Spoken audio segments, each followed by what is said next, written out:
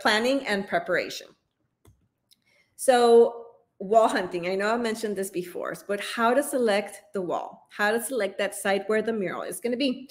Sometimes the project that you're applying for, the RFQ, the RFP tells you exactly where the location is going to be, and you don't have to do any of this work. But sometimes you do. And like I said, I like to have a list already of potential walls that are great. But things that you might ask when you find these walls are, who owns the building or the site? Are they local? And will they be willing to sign a wall authorization form? I have my own little document, and it's just a wall authorization agreement. I have one here.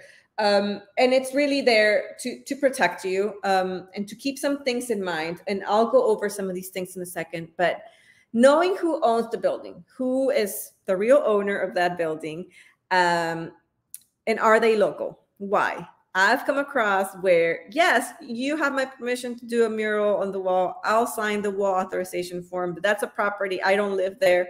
And then it's really hard to keep track of the owner. And you have to have that open communication with them because it's their property. There are contracts to sign. They most probably will want to have input on the mural design too.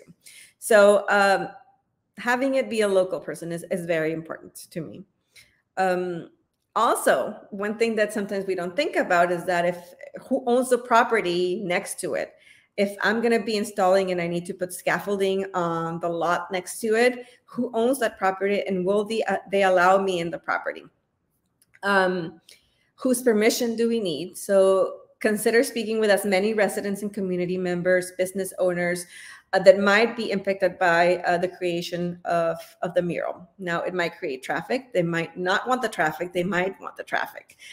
So what are really the benefits of this mural? And keep all those little things in mind. Who is your targeted audience? Okay, so let's just say that I want to target, I want children to have input in this mural, school students, but I'm in a business district. There's no schools around here. So that means I'm in the wrong area, right? So keep your audience in mind. What are the narrative, the message, and cultural values we're hoping to communicate? So are there other opportunities around that site, other community organizations that we might be able to connect with that might have input in the mural, that might want to participate in community days, in design classes, or anything how much can we benefit from this mural? How much can we share with the community? So those are things to think about, to identify different possible partnerships. Also, who would be responsible for upkeeping, for cleaning, damage repair if necessary? Will it be the wall owner? Will it be the artist? Will it be an organization who takes care of the lot? So think of all those things. Usually when it's a community project, like I mentioned before, if there's a lot of littering, if there's a garden next to it that needs upkeep, the community will really take ownership and contribute to that. Also, one thing to keep in mind is how much sun exposure does the site get. So murals fade over time, even with the highest quality paint, whatever varnish you use to seal or sealant. The more sun exposure the mural receives, the colors will fade quicker. So another thing to consider is if it's inside the building, who has access to the building? When you're going to be painting, you're going to need access to the site. So if you're in a business that is open 9 to 5 and you don't want to be in the sun, you want to actually paint at night, or you need to project at night, who's going to leave that site open? Who will be there? Is there security? So just keeping all those things in mind. Think of every possible thing that could come up, so that since the beginning, from those initial meetings, it's sorted through. So important questions to ask a property owner is, does the wall need any repairs? And who's going to be responsible for that? Sometimes the building owners say, I'll take care of it. I'll even prime the wall for you. I really want this mural. And that's really the great the greatest expectation you could have. But then sometimes there are people that are very hesitant and or don't know how to do these things or are not able to. And you have, if you want the work to happen, then you have to really jump in and do it. So who will prep the surface? Who's going to clean the surface? Who's going to prime the surface? And then insurance and responsibilities. If you're going to be obstructing the sidewalk, like what permits do you need? Who's responsible for maintaining the mural afterwards, after it's completed? All things to keep in mind. But when I'm wall hunting, this is the list of things that I have in the back of my head, back of my mind of what I should be looking for. All right. So first and most importantly is the size of the wall. Is it visible? Do I need special equipment such as scaffolding or a lift? Now, when you're thinking budget, scaffolding and lift are a big part of that budget, especially if you're going to need it for a long time, right? If you need to rent it for a month, you're talking thousands of dollars. Am I able to use a lift or scaffolding? Are the ground conditions safe? The best wall that you can think of is just a clean, smooth stucco. That is the ideal wall. Best walls are made out of brick, plaster, concrete, or signboard. The worst types of surfaces are unsealed wood and aluminum. Inspect the wall for cracks and severe water damage. That is, if I see water damage, I stay away. Sun exposure, so having a north-facing wall is ideal. Walls that have directional traffic and walls where people congregate, such as parks, and always practice due diligence. And I'm going to show you a couple of samples of these walls. So this is a wall that I collaborated with 2 other artists for a mural. Here, this is a clean, smooth stucco. Is ideal. You see the cement, the concrete is smooth. You don't see any water damage. It really is. When I was doing this, it looked like the perfect wall for me. And you'll see why I say where I say that. So this is the next image. This is the mural. It already went up. And you can see some water damage right there. This was a mural that was not intended to last very long. This is a photography printed in paper and attached to the wall. So we knew that it wasn't going to last that long, but you can see this is a perfect example of what water damage can do to murals. So inspect the wall for cracks or severe damage. You want to find the wall that has the conditions that give you the most lifespan of the mural. If there's minor cracks, those are usually sealed with paint, and that's fine, but keep a good eye, keep a look for cracks that go from up down because those are more of water damage. We want the lifespan of the mural to be between 50 to 20 years, depending on the materials that you use. So this is another example of a wall. So when the wall faces south, I like to protect the surface using an MSA, a mineral spirit acrylic varnish that can act almost as a sunblock for your mural. So it helps hold up the colors. That together with using high quality acrylic paint will make your mural last for many, many more years. But like I said before, I try to choose a north-facing wall. But if that's not possible, just using the correct varnish, the right protection for your wall will prevent those colors from fading.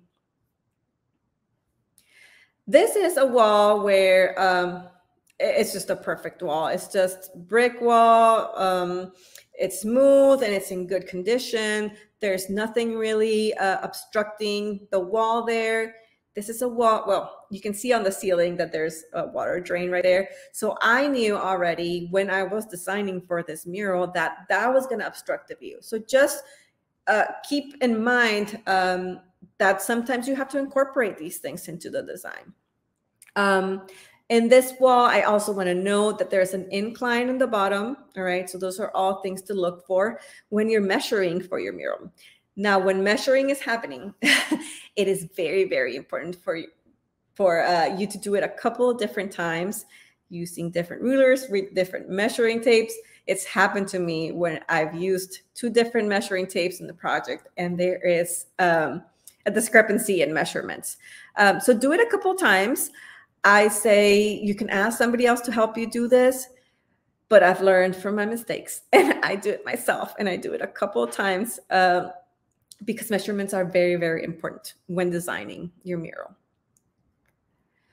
So try to find walls that get the directional traffic. This is what I was talking about before, so that it can be seen from different points of view. Walls that are visible to pedestrians, ideally corners, where you can get multiple viewpoints is really a plus. So this is a mural that is above ground and underground. It's on the bottom of a hill, you can see, but it's in a school and a major intersection, and students walk around this whole block a couple times a day. So this was excellent visibility. Now, not the greatest. Let me see if I have an image next to it. Not the greatest in obstructions. I have windows, I have a railing, I have a trash can there, a big trash bin. So they were not ideal, but really pros and cons and the benefits of the visibility of this wall. Really, I had to take this wall. So let me move to the next slide so you can see. So the other thing that I mentioned was to always do your due diligence and figure out what's happening in that lot, what's happening to the wall. Talk to your neighbors, talk to community members, talk to city council to make sure that there is no impending future development happening on the side or adjacent to that lot, that the building's not going to be sold, or if it is, then in your contract, make sure that it's outlined what happens if the building is sold. All right. You don't want that to happen, but it could happen. So just make sure you outline what's going to happen if there's a new owner of the wall. How long is the mural going to be taken down, or will it continue there? So really think of those things.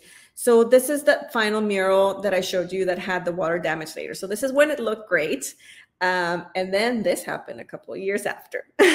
So construction happened, development happened. This is a few years ago. Now I believe there is a building right next to it. So there is no visibility at all of this mural. You can also see how the damage in the photograph right now.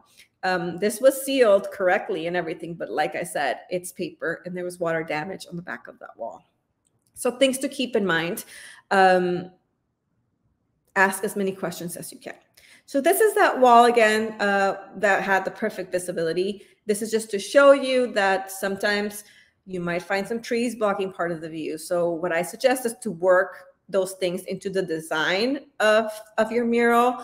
Maybe there's not a lot of detail behind the area where the trees are, or you have to take into consideration that trees are going to keep growing. Do not remove the trees, leave them there, but keep those into consideration. And then also any obstructions. For example, in this wall, I knew I had aluminum siding on this wall, water drains, a sign that's not being used. So how could I incorporate that into the design? So in this specific wall, I had to take a risk. And these are things to keep in mind. So what happens? Do I incorporate that sign that's not being used into the design, or do I remove it? All right. If I remove it, I don't know what's going to be behind it. I don't know if there's more damage. Do I have the money in the budget to deal with whatever is behind that sign? So that's why that contingency money is important when you're doing your mural budget. So those are just a few samples of walls. And a couple of things that I think of when I'm doing this is the strength, the weaknesses, the opportunities, and the constraints of those walls. I carry with me, and I'll show you a second, a mural wall evaluation form that looks like this. And this is going to be part of the toolkit, so you can fill these out. It includes everything from basic information about the project name, the artist, the wall owner, contact information for all of those, but really your project budget, the lifespan of the project, what mural medium are you going to be using, which we'll cover next. Is the building a residence, a business, industrial, a school? who's your site contact information there? And maybe it's not the business owner, maybe it's a school. So having that contact information with you at all times is important. Evaluating the surface, I mentioned stucco, brick, cement, taking note of all those things, and then describing these things. If you see water damage, could you deal with that?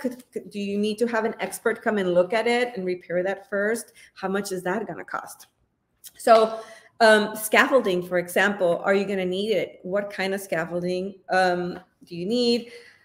Really a lot of very good information here that is important to have so that you can have that final assessment of the wall. And if you have any recommendations for other walls too. So think about who sees the wall, what is great about the wall, what is challenging about the wall, what are the unique opportunities of this wall, and then the limitations of that project. And then very important, do not move forward if you don't have that wall authorization form signed, all right? So secure that permission and consent. So who owns the wall? It could be private or it could be a public owned wall or building. So in both cases, the same rules apply. You need to contact the owner, get a written agreement for the mural, including the proposed theme or topic for the mural, the lifespan of the mural, and who will be responsible for the maintenance. And if there is a decommissioning process, then that should be outlined too. So, and then like I mentioned before, what happens if the mural site that you chose is sold? What happens to the mural? So talk to the owner, make sure you outline it in the contract, and really how much input is the owner of the wall going to have on the mural design. I think that's where one very important thing. I've had to take some difficult decisions on a mural theme a couple of times. And like I said, listen, and then compromise and find that common ground. Usually it's the same thing as the business owner. The owner of the wall wants that mural. So they really are gonna cooperate with you to make this happen. And then the budget. So a common concern with projects is the budget, the money. Where does it come from? Where am I getting it? How much am I getting it? Who's paying for it? When is it coming? So all of those things outlined in the contract.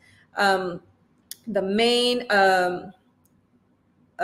portion of that budget should go to the artist fees and buying high quality paint. These are the two things that I would not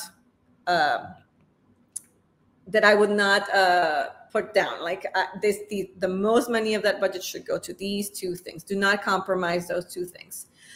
So artist fees, including the planning, the designing, the research, the painting, and the installing of the mural. At the beginning, I would just think, oh, I'm just gonna paint the mural and that'll be it. Those are my painting hours. But no, like there's a lot of research. Go to the site, take pictures, a lot of Photoshop or illustration designing, a lot of maybe just doing handwork too, drawing and painting, coming up with ideas, interviewing community members, really all that planning and that research, make sure you include it and you allot enough hours of that. And then mural materials such as primer, paint, sealer, equipment and storage, transportation rental. I've forgotten that one before, and I need to rent a U-Haul. Now I go really into detail. So I'm really OCD, and I go into detail about like how many miles am I going to travel? How much is the insurance going to cost for the rental? I include all those things in there. Publicity. Sometimes the organization that you're working with might take care of that. But talk it out and figure out if you're going to need any of that, if it's going to be on your webpage, if you're going to make posts about it, if you need to hire a photographer, all those things to keep in mind. Wall preparation, permit fees, and then very important, your liability insurance. That's a no-brainer. So do not cut cost on that either. And then the design. So the first thing that I like to do is to investigate, to look at how the place for the mural works compositionally with the environment. I want it to be part of the environment. Do I want it to stand out of the environment? Does it look like it belongs there? So consider also the demographics. You want to be able to communicate with that community, and the multiplicity of aesthetics and perspectives of the neighborhood. Sometimes the theme of the mural, sometimes the theme for a mural, the site where it will be installed, and the budget are known from the beginning. Sometimes only one of those things or two of those things are known from the beginning. So dedicate more time to planning and to researching those things. Talk to the project manager, talk to the business owner, where the funding is coming from, so that you know your limitations and you can be realistic and honest with yourself. I mentioned before, don't always say yes to projects. If it's not going to work within the budget, and you are going to be stretched out thin trying to paint this mural and complete it, if there are things in your life happening at that moment, learn to say no, and to just move on to the next opportunity. But also talking to community members to get a sense of what is important to them, and then investigate any social or civic concerns, political, historical needs from the community. Those are the murals that are really powerful, that are most significant when it's able to speak to the surrounding community. And then select the theme. So this can happen in different ways. It might be that the theme is already given to you from the beginning.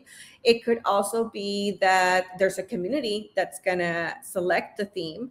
Or it might be that you as an artist have artistic freedom, which is the best, and you decide what the theme is going to be. But a couple of things to keep in mind is what are some possible themes for that mural? Make a list of 5 words that could describe that mural. What images would reflect that theme? Are they representational of that? What colors really communicate? What color palette are you going to be using? Does that theme have significance to the community at large, not only personal meaning? So you might think, oh, this work of art that I did, it's going to look great here, but does it really communicate to the community at large? I don't know how many times I can say this, but research, and research, lots of research, and a lot of these hours into your budget. Really dive into the community and research as much as you can, especially if you're doing like representational work. How are you going to be able to translate the artwork, to be able to communicate the message that you're trying to relay? So when you're designing, you're imagining, you're defining, and then you're designing. So where are you starting from? What do we know now? What difference do you think you can make? Define what have you determined are the artistic components, and is there a civic or social concern at the center of the project? What are the desired outcomes? When I look at the mural, yes, I can paint something that is going to beautify the community. But really, when you think about civic or social concerns that can be addressed, that you have the potential to address one of these things so that the community can benefit from it, then that it's a lot of responsibility for the artist, but you can't pass that opportunity, okay? You can make something beautiful, but you can also make something beautiful and significant. And then designing. So how can art and engagement activities be linked together? How will you tap the power of the art to foster engagement or dialogue? How will you assess your impact? So community, that's the clue word right here. These engagements, finding the right partnerships in that community is going to make your project a successful one. So some tips to keep in mind. So how will the mural be viewed? Will it be seen straight on? This is more of the physical qualities of the mural. Would it be viewed from the side or straight on, or will it look from perspective? How will it be seen from a moving car? So when working with other artists, also consider their views and their aesthetics. How will you be able to incorporate those things? So take also into account the scale. How far away are people going to view this mural from? How much detail do you need to put onto these elements of the mural? Is the image accessible to all? Does it communicate to everyone? Is it understood? Is it legible? Does it restore the community? Does it have historical roots, contemporary culture, and just making sure that you're getting the information that you're putting in that mural from the correct sources? what is considered advertisement. I learned that one that way. So I was making a mural that said "Welcome to the Arts District," and that mural was on an art store. So when are these things considered advertisement? If the text in the mural has the word art and is on an art store, is it an advertisement? Who do you ask these things? If you have a project manager, they can help you with that. But if not, if you're your own project manager, then research, contact the city to make sure that you're doing things the right way. That if you need permits, then permits need to be paid for. But if not, then if you don't have it in the budget, then how can you work around these things? All right, so that you make sure you're not advertising something. And then when I start designing, I like to use Adobe Photoshop or Illustrator. I do a bunch of hand drawings, paintings. I look for images, I redraw, and then I photograph, I scan, and then I put them into Photoshop and I play around with the design. So make as many sketches as you can, and then you're going to present this design to a committee, to a mural committee for feedback, and make revisions if needed until the design is approved. So this is the mural I was talking about. So this is Welcome to the Arts District, Houston, and it's in on an art store. Really researching if you needed permits for something like this. The next thing, this is just a picture of me. This is all, you can see the black and white image is our drawings from students that are just placed one next to the other. These are just images of their drawings of the community, and then the actual painting of that part of the mural with that collaboration from the students. So this concept design meeting, these meetings are very helpful. But I'm always so nervous for these meetings because you're presenting a lot of work that you did, a lot of research. You've put so many hours into it. But be prepared. Make sure that you have full knowledge of what you have made and that you can be accountable for every imagery that's presented. I like to bring an assistant or a friend or someone to help me take notes because I like to be really present and listen. The committee might be building owner, project manager, community members, other artists, as many feedback as you get. We tend as artists to design and really get into it and just focus on that. And then we need to take a moment to kind of step back and look at it and see, is the message really coming through? So having the feedback from people that you respect and people that are going to be viewing this mural is very, very important. So they're going to give you feedback, write it down, everything, and then go back and work with the advice that they have given you. Also in that meeting, I like to set up the date for the final design approval.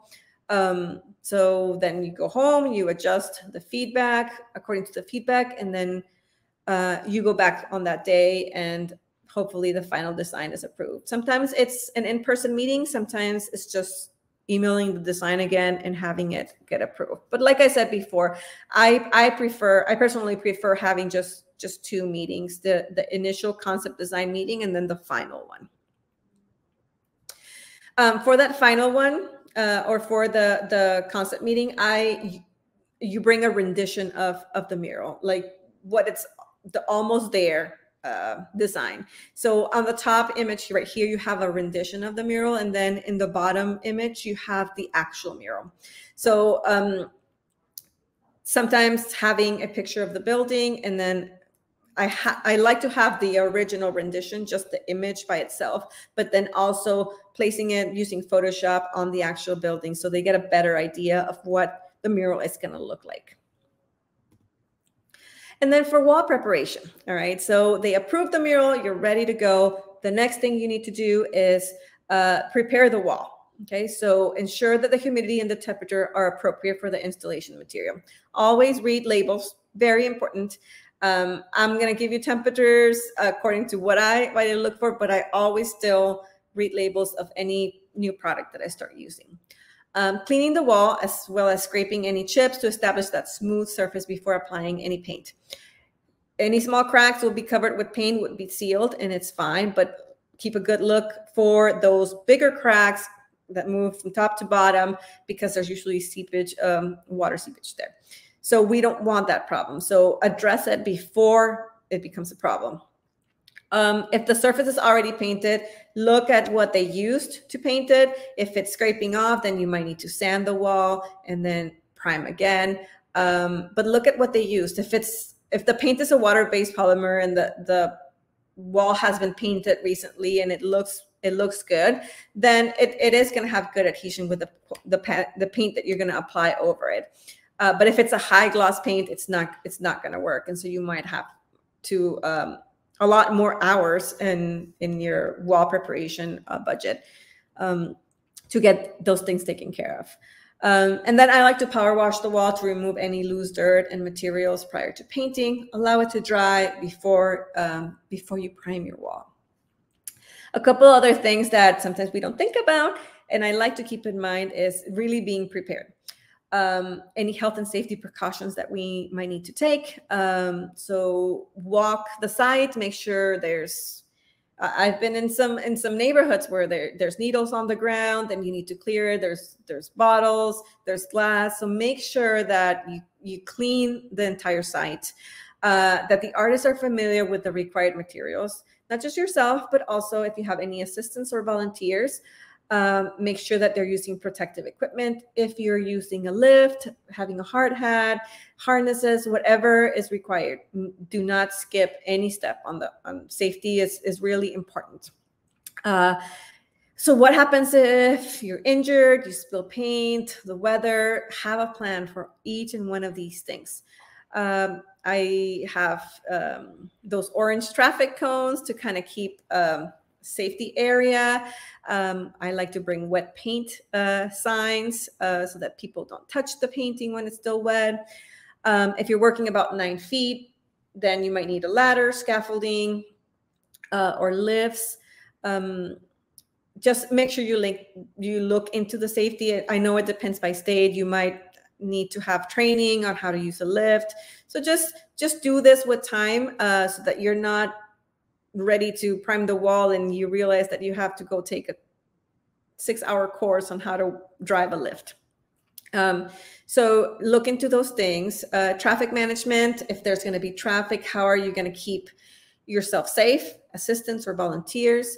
And then storing things, like if you have paint thinner, if you have paint, where are you going to store these things? Access to water, access to first aid kit. So what happens if it rains? You know, do you have a little tent or something to protect you? How have everything ready. Really be prepared for anything. So those are just a few things that I've added to my list of things to never forget. And then you get to prime the wall. So when painting on brick, on concrete, or any other kind of masonry surface, I recommend using a masonry conditioner. And then just a basic coat of white low sheen paint works to provide that kind of neutral base. If your mural the majority of it is one specific color, then you can use that color as a primer. But I like to use just 100% acrylic primer sealer. But depending on what the surface is, if you're painting on metal, if you're painting on wood, look at what the primer, like contact your local hardware store, and they might have, or any architectural lead that you might be able to help you with what to use. So this is just an example of that wall. It was this perfect kind of cinder block wall, primed already and gridded already. I like to bring my checklist. I have checklists for everything so I don't forget anything. So confirm before you're moving on, all right, to painting the project. Confirm your scope, your budget, and materials for the project. Ensure that funding is in place and determine your pay schedule. Create that timeline. Assess conservation needs. Make sure you have any permit that you need, any city things that you need. Make sure that you are abiding by the law and you follow all those regulations. You have the signed contract from the wall owner or property owner. You have your liability insurance, that you purchase materials and arrange for equipment hire, and that you decide which method you're going to be using to put the images on the wall, which is my next step.